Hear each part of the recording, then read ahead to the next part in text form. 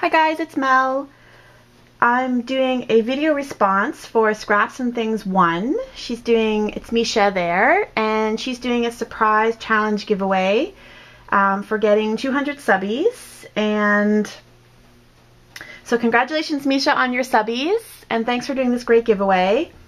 It's a surprise giveaway, so we don't know what the gift is yet.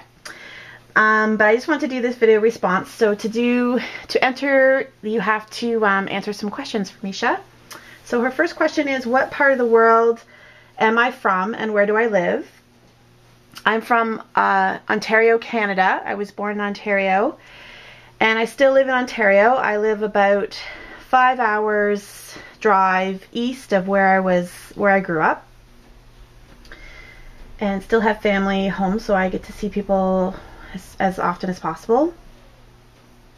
Ontario is a great place to live.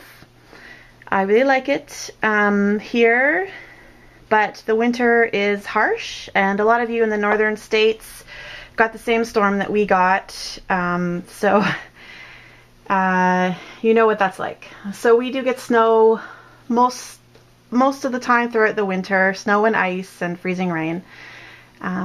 But it's beautiful as well, so it's a bit of a compromise, I guess. The second question is my favorite craft shop that I go to regularly.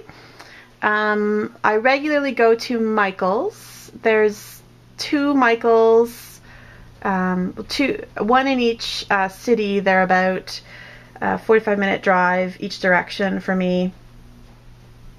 And so that's the easiest place for me to go.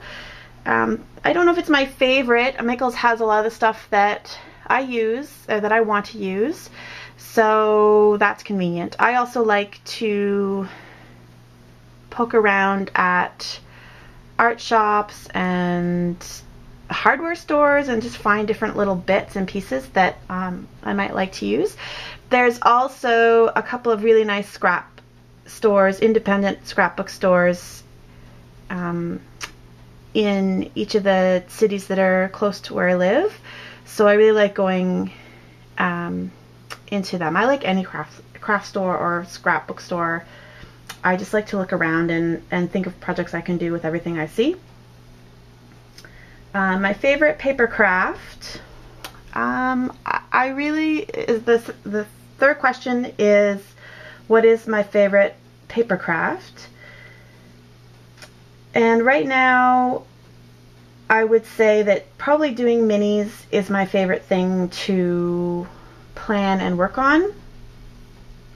I used to do a lot of quilling when I was younger, and I haven't done it for a few years, but I would like to try to get back into that as well.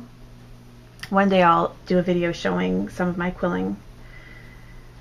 And the fourth question is a bonus question that Mesha said we could answer. And that question is, which one of her videos inspired us? So Mesha, I really liked several of your videos. I really like your videos. I really thought that your snow people were so super cute. They are adorable. And I've looked at that video several times. Their little faces and their little hearts, they're really cute.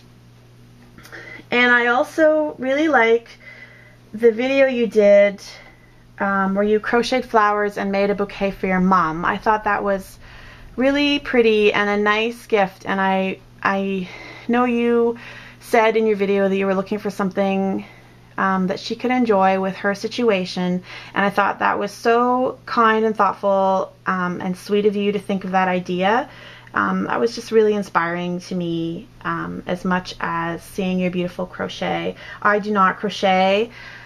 I do not know how to do that, and anyone who can crochet or knit, I just think you are making magic come out of your fingers. I think it's the most amazing thing. So those are my answers, and congratulations again, Mesha, on your subbies. I see that you've surpassed your goal of 200, and thanks very much for this opportunity to enter. Bye everyone, have a good day.